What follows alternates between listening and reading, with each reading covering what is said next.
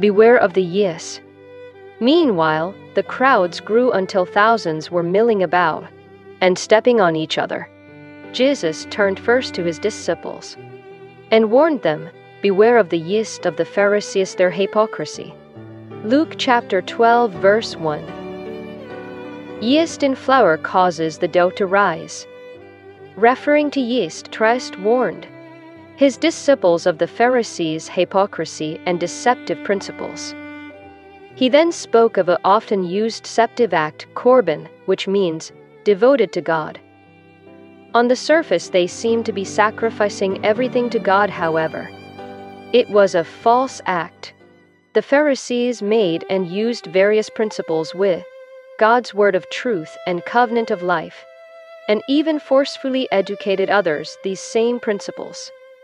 This was why Jesus warned to beware of the yeast, the Pharisees who would skillfully use God to accomplish what they want. Today, their yeast justifies their actions and pretend their plans are in harmony with God's wills. I hope that we will not rise with the yeast of the Pharisees and remain mentally awake.